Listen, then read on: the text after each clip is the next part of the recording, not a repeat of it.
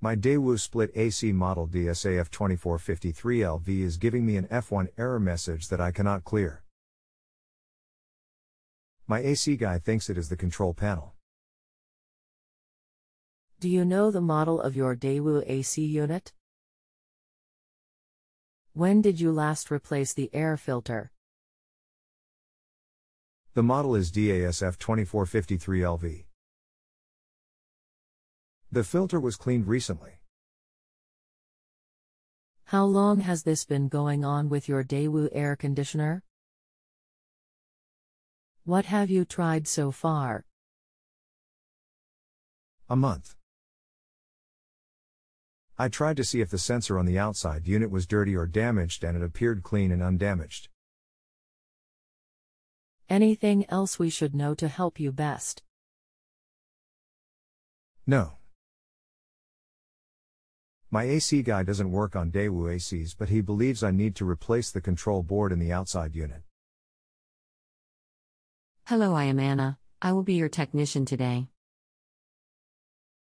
Bear with me while I read the question and try to answer it.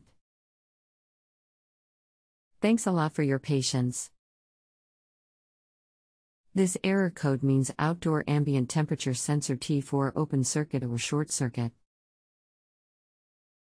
You need to completely de-energize the AC to check the sensor of indoor unit, and it is necessary to disassemble the case of indoor unit.